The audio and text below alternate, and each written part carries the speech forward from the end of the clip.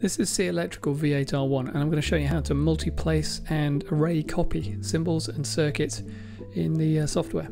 So first of all, if we have a symbol or an object, a circuit on the cursor, we can type a number from 1 to 9. And when we click to place the symbol, we'll see that that number of symbols are inserted.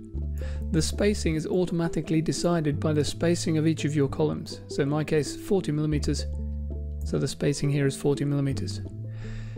An alternative, if I click to place a symbol and instead of 1 to 9 I press 0, now when I click to place it asks me how many copies do I want. If I click OK, it now says what the spacing is between each, plus to go to the right, minus to go to the left. And you can see the difference there. If you have a symbol on the page, let's take these off, draw a wire through this. If we select the objects and click and drag whilst holding Control, we get a single copy. However, if we select and hold down a number as we're dragging, I'm holding the number 4, the offset decides the spacing, and when we let go we then have that number of copies.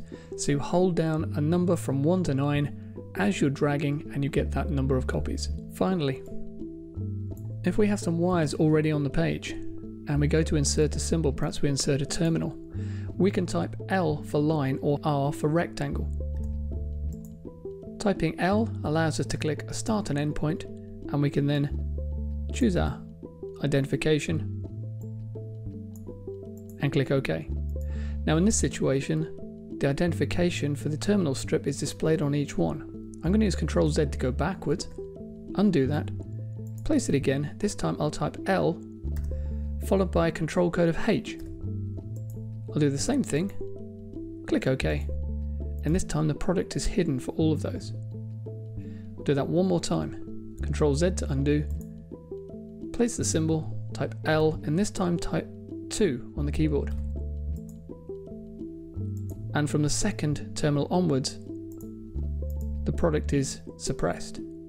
So that was L, followed by 2, draw a line through the wires, and wherever the wire is, it will place a symbol and it will suppress all but the first name on there.